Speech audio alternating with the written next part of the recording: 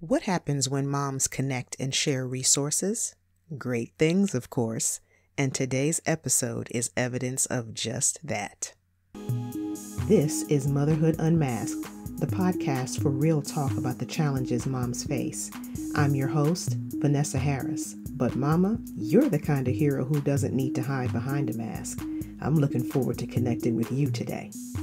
Hey there, Mama Bear. Vanessa here with compassion, candor, and clarity for you, the mom who's tired of pretending motherhood is easy peasy lemon squeezy. You're my kind of girl, and I'm so glad you're here.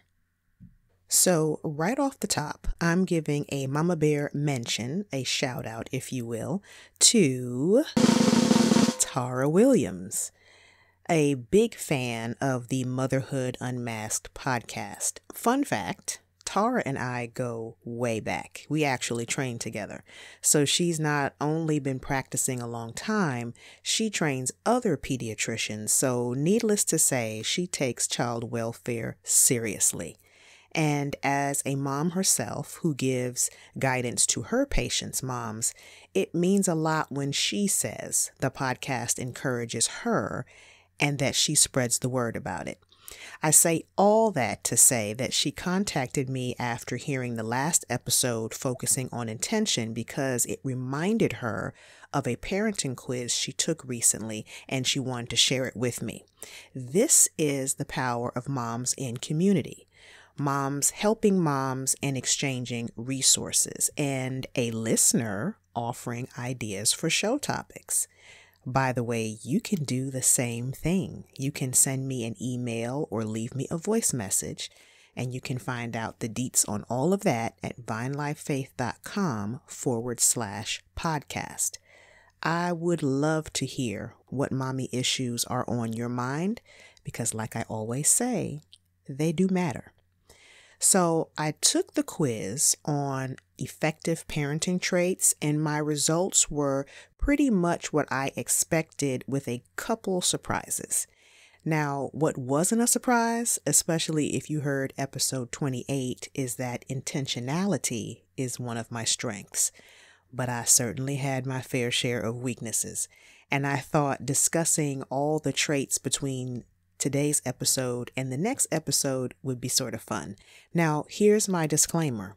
I have not read the book the quiz is based on, so this is not a review of the book, and I'm not discussing the traits from the author's perspective. I'm using the traits as jumping off points for conversation between us mamas about how these traits could equip us in meeting our mom goals. But I will include the link to the quiz. It's done by Focus on the Family. I believe they're the publishers of the book. I'll leave the link on the show page in case you'd like to discover your strengths and weaknesses with regard to these traits. So there are 7 traits, and since I already talked about intentionality, I won't beat that dead horse. I'll just refer you to episode 28 for my thoughts on that. In today's episode, we'll tackle 3 more traits from the quiz and then pick up on the other 3 next time. Now, according to the quiz, love is as much a strength for me as intentionality, and that did surprise me. Not that I'm surprised I love my children, but based on my childhood, their knowing I love them is an area of insecurity for me. If you've ever heard of Gary Chapman's The 5 Love Languages, then you know that you only feel loved when someone demonstrates it in the way you perceive love. So the more kids you have, the more variety in how people feel loved, and the harder it is to ensure that you're filling everyone's love tank to the degree they need. So first, let me let us all off the hook. Doing the best we can is all we can do. Now, if you haven't taken the 5 love languages test, add that to your personal growth to-do list. I just totally made that up, but it sounds like a winning concept. Personal growth to-do list. Let's add it to that. Anyway, find out how your people feel loved so you can make deposits into their love tank. And hey, find out what your love language is so you can teach them how to love you too. And then what? Do the best you can to love them in their language. Because look, my parents didn't speak my love language at all. And I talked about those wounds in my book, Daddy's Girl Forever. But God made sure there were other people in my life who did. And he tops the list, by the way. And with age and perspective, I realized my parents loved me the best they knew how, and that's the grace I pray my kids will extend to me. So yeah, I was surprised I ranked so high on love, but when I think about it, I've always been intentional, there goes that word again, about doing my best to let them know I love them because it's a need I'm sensitive to. Now, respect is another one that I'm actually surprised I ranked as a strength, because while I do respect my kids' value as persons with their own thoughts and opinions that I should and do give space to, I don't subscribe to the culture's idea of respecting children as equals in every way, because the reality is they're not. Physically, developmentally, socioeconomically, the list goes on and on. They don't share the same ability or responsibility as adults. And that's precisely why, equally valuable though they are, and most vulnerable in society, just as the elderly, it's because of those reasons that it's incumbent upon you and I as moms to give them the respect they should expect from others. We teach them that. So that looks like explaining the why behind decisions when appropriate. Again, there are times when you don't owe or have time to give an explanation. They just need to do as instructed. But as they get older, they need to know your rationale. It helps them learn to think through the why behind their what's in deciding what matters most to them. Respect also looks like letting them be heard in a way that respects you, but heard nonetheless. They need to know what I'm telling you, that your voice matters. And stating what's on your mind and in your heart respectfully is self-respect. And when you honor yourself, you'll honor others. Now, according to the quiz, I scored decent when it comes to setting boundaries, and not having read the book, I don't know what the author means by it. I don't know his take on it, but when I think of boundaries with regard to parenting, I think twofold. Teaching your child to respect your boundaries and teaching them to create their own. So for me as a woman, period, a simple boundary for me is not letting people who just met me give me a nickname. I know in some circles that's commonplace and people might think that's trivial because that's just so natural to them. But to me, it's actually rude.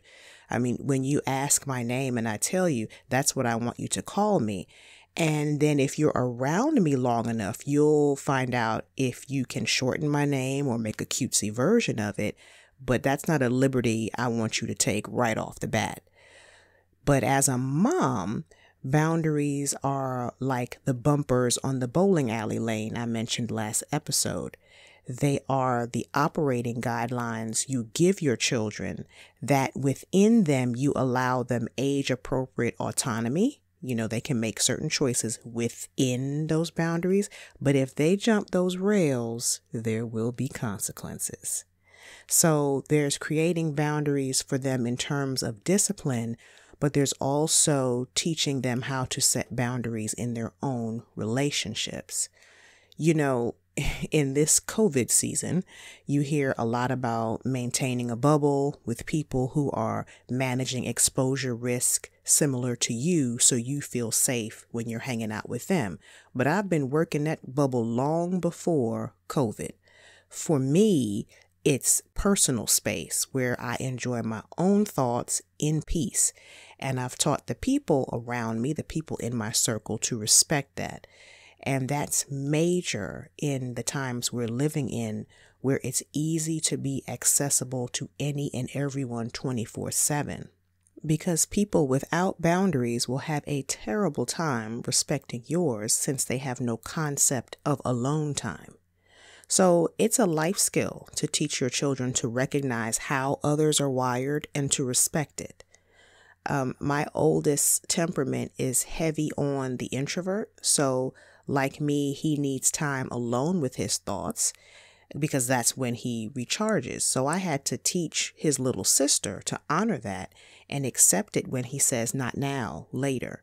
But on the flip side, he doesn't get to make later indefinite because he needs to engage with the people he loves and lives with.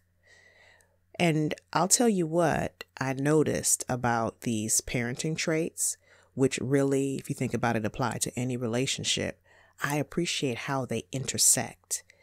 If you don't put any thought into how you show up as a mom, overwhelm will fill the void left by lack of intention. And that stress makes it hard to love your kids and even harder to set guidelines for interaction. And that brings us to the segment of the show called Homework, the work a woman does to build her home and family. This week's homework is taking the 5 love languages quiz based on the book by the same name, authored by Gary Chapman. My husband and I read the book years ago, either in premarital class or as newlyweds, and it's been a game changer for sure. I will include the link to the Love Languages quiz in today's show notes at vinelifefaith.com/episode 29. I know I said I'd link to the effective parenting traits quiz today, but I'll put that in next week's show notes. It seems to make more sense to start with identifying love languages because if you don't even know how your child feels loved, then you're already taking the L, aka the loss, when it comes to effective parenting. So this week, let's find out the love languages of everyone under your roof, starting with you, girlfriend. You know I'm all about securing your airway before you can secure someone else's. And it's hard to give what you don't receive.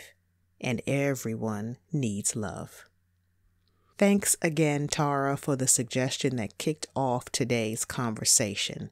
If you have a topic suggestion for the show, let me know by email or voice message at vinelifefaith.com/podcast.